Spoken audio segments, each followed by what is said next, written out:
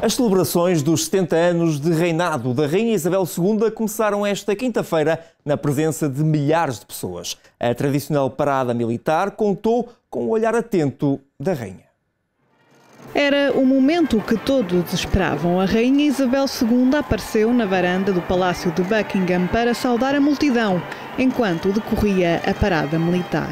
Muito se especulou sobre a presença ou não da monarca nos festejos do Jubileu de Platina, devido às limitações físicas, mas a verdade é que Isabel II apareceu durante largos minutos, vestida de azul e sorridente.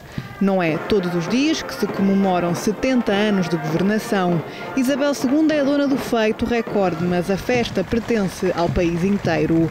Os festejos arrancaram durante a manhã com a parada e o desfile militar tradicionais que contaram com a presença de vários membros da família real. O príncipe William e a princesa Ana, única filha de Isabel II, participaram no desfile a cavalo, tal como Carlos, que fez a saudação de aniversário em nome da rainha.